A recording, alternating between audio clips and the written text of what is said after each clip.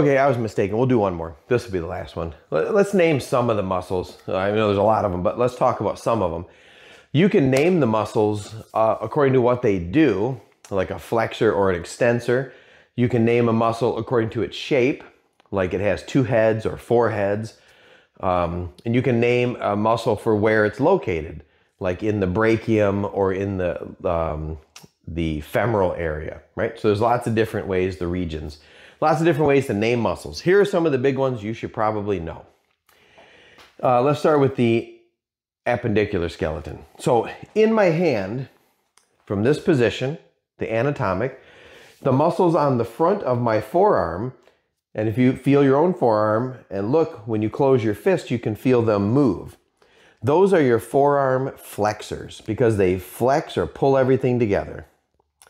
On the other side, the back side of your forearm, if you feel that and open your hand and fingers up and extend them, those are your forearm extensors. Then you have the biceps on the front of your arm that flexes your elbow and your shoulder. And on the back of your arm, you have the triceps that extends your elbow and extends your shoulder. The outside of your shoulder, there's a triangle-shaped muscle called the deltoid. That's what makes your shoulder meet. If you feel there when you raise your arm out to the side, you can feel that muscle contract.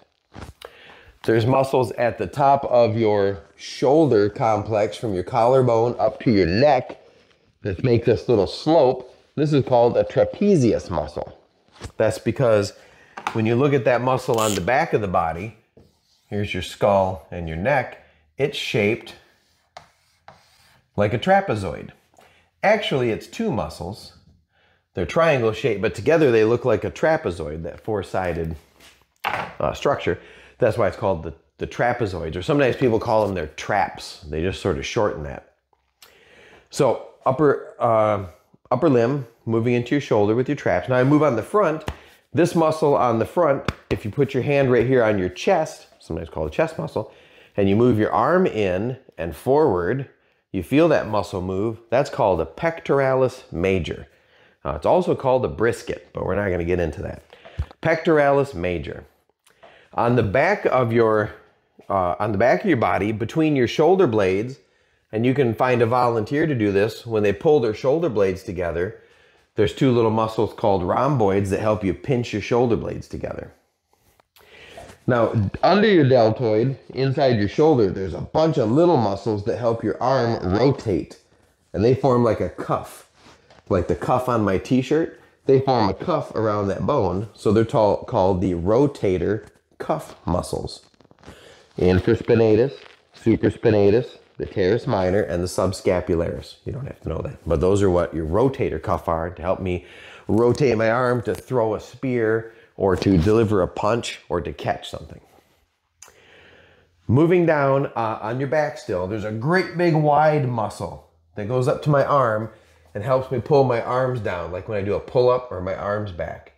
It's very wide. It's called the latissimus dorsi, or wide muscle of your back.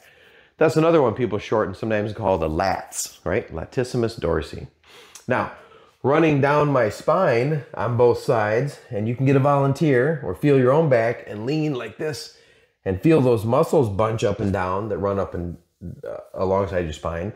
Those are called your erector spinae because they keep you up straight. When I get down around my torso to my pelvis, there's more muscle around the front. These are all my abdominal muscles. There are 4 layers of abdominal muscles.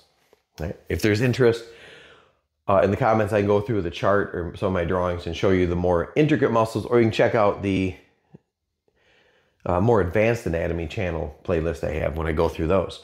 Those are your abdominal muscles. These are the ones that help you move around and help you go and cough.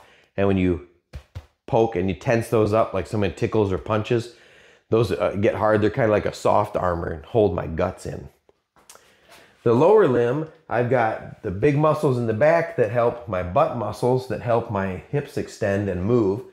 They're not actually called butt muscles. They're called gluteals. So those are my gluteal muscles. And there's a ton of them. There's my gluteus maximus, the big butt muscle. Well, gluteal means hip. And then we have little ones inside that turn my, just like my rotator cuff, that rotate my thigh in and out. There's a bunch of those. On my thigh, I've got a big muscle on the front that helps me straighten my knee out. That's called the quadriceps. And on the back, I have a big group of muscles that helps me bend my knee or flex it. Those are called my hamstrings. On the inside of my legs, I have muscles that pull my legs together. Those are called my adductors. So they add my legs together, adductors. On the outside, there's not really a lot of muscle, just the front that wraps around. When you get down past your knee, you got a lot of muscle in the back of your leg. This is called your calf, your calves, like a baby cow. And then on the front of my shin, there's not a lot of muscle in there. There's a little one that lifts my foot up when I'm walking.